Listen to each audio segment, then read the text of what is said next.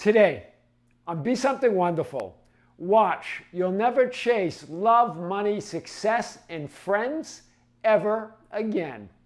I am your host, Tom Kearin, and this is the Be Something Wonderful studio of higher consciousness, where we help you level up and become the best version of yourself. Creators, good morning and welcome back to the studios of Be Something Wonderful. Big video for you today. This is a guy who said, I'm exhausted. I'm sick of myself. I'm sick of reality. I'm sick of reality creation coaches and videos. This is how he started. He goes, you know, Tom, I was one of those guys. I was critical. I was commenting, making comments that weren't nice, right? And he said another word, but I'm going to say not nice. And he goes, it's because I was just exhausted. He goes, but then I decided, I watched I discovered your levels of creation playlist. And he goes, it changed everything. No wonder I was exhausted. I was working at those low levels, trying to change things. Chasing reality when you are reality, that's exhausting. My God, he says, this is fun, even when it appears like it isn't. He's not measuring it by what's going on out there. He's having fun with reality. What changed? He did. So let's talk about this. This is powerful today. It's this whole idea that I am manifesting something. I'm chasing, I'm seeking, I'm wanting, I'm waiting, I'm healing things, right? Remember, I am the law, I am the Lord, I am source. That's the declaration, that's the assumption. That's where you want to stop. Start, stop. That's where you want to be, the beginning and the end, the first and last, the Alpha and Omega. Start there at the top, top down. I am the law of Moses, as Jesus famously declared in The Chosen, in that show that I've talked about, right? I am reality and there is no other, right? You are who you desire to be and have what you want to have here and now or not at all, right? Stop using the present moment as a placeholder while you try to heal your past, fix your life in the present, and wait for your new life in the future.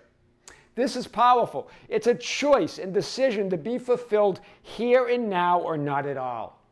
To be healed or whole here and now or not at all. Do you see this? We're using the present moment, which is the now moment, which is that eternal now moment, as a placeholder to fix our past life that we believe in and change our present that we're not unhappy with. And wait to hope for that change in the future, that new life in the future. You're chasing, you're seeking, you're wanting, you're waiting, you're healing, you're exhausted. I am the law, I am the Lord. Start there, that's the top. That's level 7, as we're going to talk about today. The whole idea of manifesting and reality creation is based on the ancient idea, right? As the ancients told us, believe or be aware you already are and already have who and what you want to be and have, and you shall be it and have it. Every spiritual coach, every spiritual guru, every spiritual teacher, all the ancients said the same thing, right? Believe, or in other words, be aware of. That's what belief means. You are awareness of being. You are that I am awareness of being. You are that I am of Scripture. Be aware, in other words, that you already are and already have who and what you want to be and have, and you shall be it and have it. There are absolutely no conditions whatsoever. This is clear. Remember, you are the one and only person, entity, being, who can deny or deprive yourself of what you desire, period. Right? Your soul, your higher self, God, the universe, they don't have any other plan for you than absolute unconditional love and fulfillment here and now. Always a question comes up, well, maybe it's my higher self that wants me to have this experience, or my soul, or God, or the universe. No, it's you. It's about you. You decide, right? You decide. There's no other plan that God has, your higher self or your soul, than absolute fulfillment right here and right now. Wow, that's powerful. God's will is that you have and are everything, and guaranteed this by creating you everything. Right? This comes from A Course in Miracles.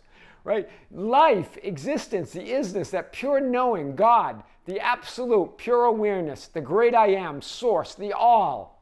That's level 7. Created you and guaranteed that you are everything and have everything.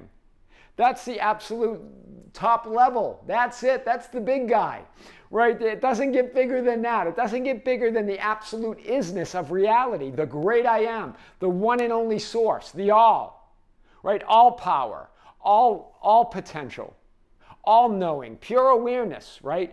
Then there's the first manifestation. You are that. You are God's son. You are all that is. You are that isness or that absolute now in potential. Potential to be or have anything that you desire. You're now the beingness, that infinite power, infinite knowing. That all power, that all knowing becomes infinite power in your hands, infinite knowing. That I am awareness, consciousness, self-aware intelligence, Jesus Christ of Scripture. You are He. You are that. You are one with that awareness. Every point of consciousness is one with that. That's level 6. Then there's level 5, your I am identity. You as the Son of God, the Son of Man identifying himself. What are you identifying yourself as? The Son of Man, the identity, the perfect ideal of God, that self-concept, that superimposed sum of all versions and identities of you, knowing yourself as the Son of God through a specific viewpoint, vantage point, and perspective. That's you on level 5. That's the Son of Man. You're the Son of God knowing itself through this self-concept. And remember, you're all identities. You are all that is. All identities, all images, all realities, all potentials, one superimposed over another, and throughout which you have a certain viewpoint. You're seeing out from as the Son of Man. You have a specific viewpoint or point of consciousness. And they're all superimposed, but you don't lose any one of those identities.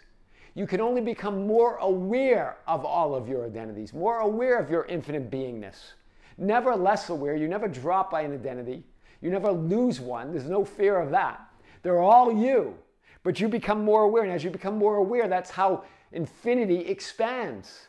Because you see infinity or that creation, that one moment in time, that one creation from a different vantage point, a different viewpoint, a different perspective. That's powerful today. We'll get back to this. Top-down reality creation. This is where we want to, this is why it's exhausting, because we're not working from these levels, right? This is the level 5 that you work from, knowing that you are one with level 6 and 7. That's who you are. That's your heritage, right? But you get to decide here. It's exhausting. Top-down reality creation based on your simultaneity or simultaneous infinite multidimensional nature. Your name, I am, right? Jesus, your I am awareness, the Son of God and the Son of Man, right? Who do men say that I, the Son of Man, am? In Matthew 16:13, Jesus asked that. Jesus, as your I am awareness, you, as the Son of God and the Son of Man, right? Christ, the Son of God, Jesus, the Son of Man, Jesus Christ, that being, that great I am, God, is this outer line. The I am awareness of being, the Son of God, right? That I am identity, the Son of Man, that concept, and then the blue solid figure is the I am physical personality and focus. You're all of these, looking out through a certain viewpoint or vantage point that's always changing. It feels solid, but it's always changing as the Son of Man, as that self-concept. But when you're working from the lower levels of levels 1 through 4, it's exhausting. And we're going to talk about that today. Because the disciples, the apostles, answer Jesus. Jesus asks, who do men say that I, the Son of Man, am? And the apostles answer, well, some say John the Baptist, some Elijah, others Jeremiah or one of the prophets. They're all over the place. It's levels 1 through 4. Maybe I'm these assumptions in my subconscious, these invisible assumptions from my childhood or from my upbringing that I can't get over. Maybe I'm my changing thoughts and feelings. Maybe I'm my changing emotions, my changing assumptions, maybe I'm the effects of physical reality. All of that. Do you see? They go off on a tangent. But remember who you are. The Son of God, one with the allness of God. The Son of Man having an experience, looking out to a certain viewpoint or vantage point. There you are. This is very clear today, right? So levels 4, 3, 2, and 1. That's why. That's why when you watch that playlist and discover this is where you get exhausted. What's level 4? After identity, after the Son of Man, where you get to determine who you are, how you define yourself, your self-concept. You have core assumptions and beliefs about yourself and reality, right? You have a truth. Your truth, not the truth that makes you free, but your truth, what you believe about yourself and reality. Your limited and linear view of the world and yourself, what you accept as true. Some of those, yes, seem very, that you're really not aware of them or not very aware of them. None of them are invisible or hidden. They're just, we have believed them so much, we have assumed them so much, that we believe them to be truth or true of reality, when they're just assumptions and beliefs about reality, like linear time and being limited and limited by the physical reality, right? They seem permanent, but they become our expectations, right? So we're working from this level is better than 3, 2, and 1, better to work from this level, right? Because this can help you. Again, remember, you can create on any level. All levels are creative. Not all levels create, but they're all creative. There's all possibilities there, right? And you can define your identity, and this is what we mostly do, define our identity by our core assumptions, by our beliefs, by who we believe we are based on our life experience, this physical life, right? Remember, you're living all lives, right? You're more than what you think you are, right? And so we define it from there. And then you have level 3, the changing thoughts and beliefs and assumptions. Right? These don't really change. These are they seem permanent. They can change, and they ought to, but they seem permanent, and they seem invisible and hidden. They seem less aware. They seem like the truth, but they're your truth, and they're limited, and they're linear. Then you have the changing thoughts and beliefs and assumptions. Though these you're more aware of. These are the ones that drive you crazy, right? That you call triggers. But they're just thoughts. They're more limited and linear. None of them are reality. None of them are creating from those highest levels. None of them are your true identity. And then you have level 2, the changing feelings and emotions, based on what's going on in levels 3, 4, 5, 6, and 7, right? Changing thoughts, feelings, emotions. You're only ever feeling those other levels. 3, 4, and 5. Your identity, your core assumptions and beliefs about who you are. And then you have your physical manifested effects of levels 2 through 7. The physical manifested experience. And so we're here trying to bang our way up through these levels. It's exhausting. And nothing seems to stick. And people seem hot and cold and right and wrong and good and bad. And people are imposing things on us. The world is imposing on us here. Do you see it? Because you're fighting against your own self, right? You're denying your own identity as that allness, right, of God, as that one beingness. Wow. It's here you want to be, knowing that you're one with this, that this is your true nature. This is powerful. Do you see these levels, guys? Go to that playlist if you want more on this. Trying to change or shift realities and identities from levels 1 through 4 is exhausting. It's temporary, it's hot and cold, it's frustrating, and it's unnatural. It's not your nature. We want to feel better feeling thoughts. We want to work our way up the emotional guidance scale. We want to fight our way to think positive thoughts, to do things positively, take positive actions here in physical, thinking that's going to do it.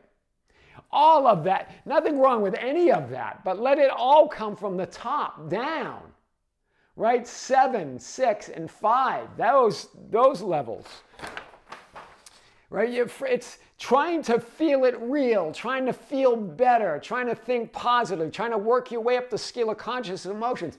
No wonder it's exhausting. That's why Jesus, your I am awareness, asks again. Right? He asks them. They go off on a tangent talking about levels 1 through 4, essentially. John the Baptist, right? Both those living and those dead, physical and non-physical things, right? The physical reality and the non-physical thoughts and feelings. But your I am awareness asks again, but who do you say that I am? Jesus presses his disciples here. Forget about that. It's about you. What about level 5? Your concept, your self-concept. Who are you? Not the world, not your fixed assumptions, right? Not your subconscious past, not linear time, not your changing thoughts and assumptions and beliefs, not your fleeting feelings and emotions, not the physical manifested people, events, and circumstances from levels 1, 2, 3, and 4, but who do you say you are from that self-concept? That's what changed for this kid. Right, this creator. Here we are, right? Remember, and I get it, the horizontal experience, that is the experience of levels 1, 2, 3, and 4. Right? It feels solid. Right? It's just an experience. It's not reality. Ultimate reality is this, 5, 6, and 7, who you are as the Son of Man and the Son of God. Right? And that's in the now moment. The present's not a placeholder. It's now. Creating and trying to manifest from levels 1 through 4, you see the present as that placeholder to heal your past, to fix your life in the present, to manifest a better life in the future. In the meantime, you're creating those ideas of waiting for a better future, of a past that never heals, and finding more things to heal, of a present that never changes. So you feel stuck and exhausted and sick of yourself, sick of others, sick of the coaches. Sick of me laughing. I get it, right? But guys, whenever you have that I'm sick of this or sick of them, that's coming from you being disconnected from your source. How could it be any other way, right? You're waiting to manifest a better life as you wait for 3D reality to catch up with you. Nothing catches up with you. It's you. You're already there. You're already in the vertical. Watch this and you'll never chase money, love, money, success, or friends ever again. We talked about all of these in this discussion that I had with this creator about love, money, success, and friends. And he's not going to chase any of them anymore. They're chasing him.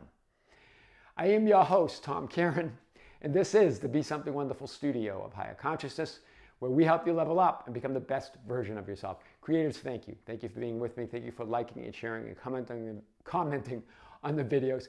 Thank you for being part of our Facebook group, The Ambassadors, at facebook.com/groups/Be Something Wonderful, for joining us on Instagram and Twitter at Tom Kearin, our TikTok at Be Something Wonderful, and our membership channel. We had a powerful live stream yesterday, and we released a powerful SP or specific person manifesting video on the channel yesterday.